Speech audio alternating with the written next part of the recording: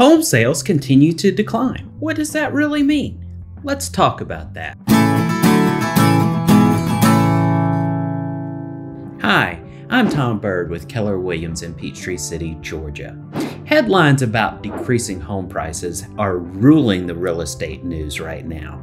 Recently, CNN, CNBC, and a few other outlets have headlines stating that home sales have fallen for the 9th straight month. Even in the real estate community, most headlines talk about the shift in the market. Now, today, we're going to look at some numbers for our local market, that being Fayette and Coweta counties, and dig into the numbers a little bit to look at these statements and really determine where are we today. And now let's start by looking at the year-to-date home sales for Fayette and Coweta County by month over the last few years.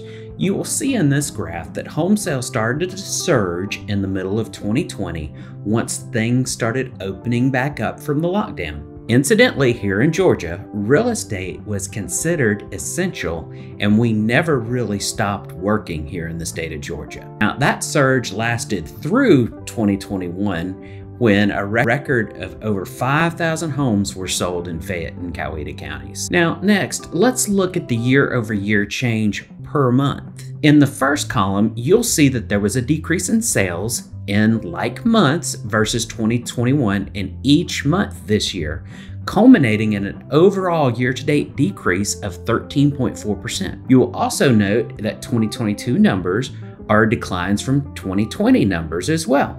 But when you start looking at 2019 and 2018, you start to get a bit of a different story. The year-to-date numbers these years are similar to the year-to-date numbers that we're now seeing. So in conclusion, as viewers of this channel know, we've been saying for a while now that the market is normalizing to what it was at pre-pandemic levels. Yes, the headlines are correct. Home sales have decreased from 2021 as well as 2020. However, you're comparing today's market with some all-time high numbers. Now, when you look at this year's year-to-date numbers with those preceding the pandemic, they're somewhat the same. So yes, the market is shifting from record levels to the levels that we saw prior to the pandemic. Thus, now is still a good time to buy or sell property, even with the higher than they have been interest rates. And I'm going to add a link in the comments about a video that we did recently about a 2-1 buy down that can help buyers with those interest rates. Now, if you're considering buying or selling in the metro area, we would love to help you out and have a chat about the best way that we may serve you. Now, if you're outside of our area, we have a superstar roster of agents across the entire globe that we can connect you with.